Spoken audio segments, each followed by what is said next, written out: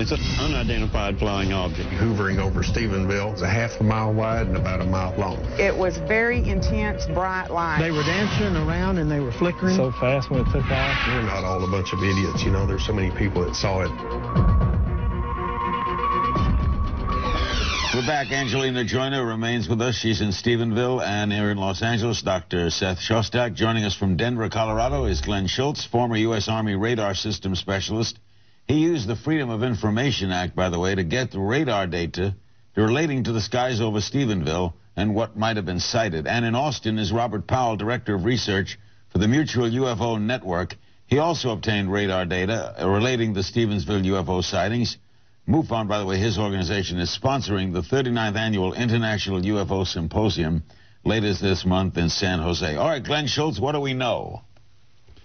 Larry, what we know is that we got an excellent set of data from the FAA Fort Worth Air Route Traffic Control Centers, and we're very thankful to Mark, Connie, and Greg down there for doing a very, very good job. Gary, I think it is.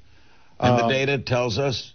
Well, the first thing we found, the question is, what did we find when we looked at this data? The first thing we found was we had 25 million words, 2.5 million lines, 10 words per line. We had the King James version of the Stephenville radar book. I want to repeat that. We had the King James version of the Stephenville radar book. And I'm not saying that facetiously or in jest. We had, in my estimation, after I looked at the quality of this data, which I spent the first 2 weeks doing, we had an unabridged, unedited, unadulterated set of excellent data, not touched by human hands, but the result and of... All right, Glenn, what do we know? Well, in a brief time we have, Larry, all I can do is refer you to what I hope we can do is show you chart 1, because that tells you volumes just with one chart, more than I could do in 10,000 words. Can you... All right, do we have the chart? Up there? I assume, do we have it? Okay. Okay, there it is. Okay. Do you see the complexity of that plot? Do you see the number of specks on that plot? Each one of those specks is a radar return. You're looking at probably 100,000 radar returns, and these are skin paint returns. These are not returns from beacons. These are unknown objects in the air that are returning a skin paint target to an antenna in Texas. Furthermore, you're looking at 2.5 hours worth of time there. So you're seeing a global view of what we found in this data from one antenna. And we had data from 5 antennas, so we were able to check book, chapter, and verse here against each other. What does it tell you, Robert Powell? By that question, Larry, do you mean what does it tell me in terms of just the raw amount of data? Do you think it reaffirms your feeling about UFOs? Well, the data itself doesn't, but once we interpret the data and analyze it, it reaffirms that a lot of what the witnesses saw is confirmed by this data. Okay. Could others look at the data and refute that?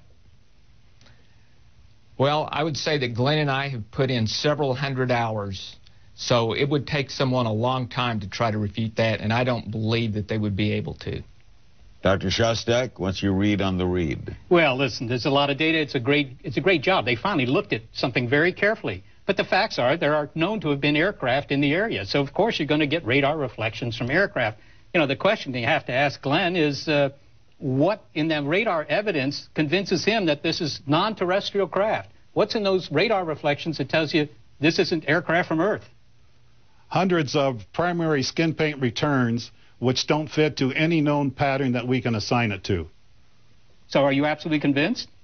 Well, I'm convinced that there are objects in the air that night that were not traveling with beacons on, that the military is not claiming, the FAA is not explaining what they are, and they certainly fit this scenario of what the witnesses saw.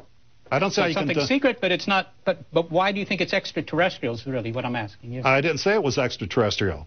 You're putting words in my mouth. I'm just telling you what the radar found, and the radar found hundreds of thousands of skin paint returns, and a cluster of them right near Stephenville are headed off toward Crawford. I don't see how you can deny that.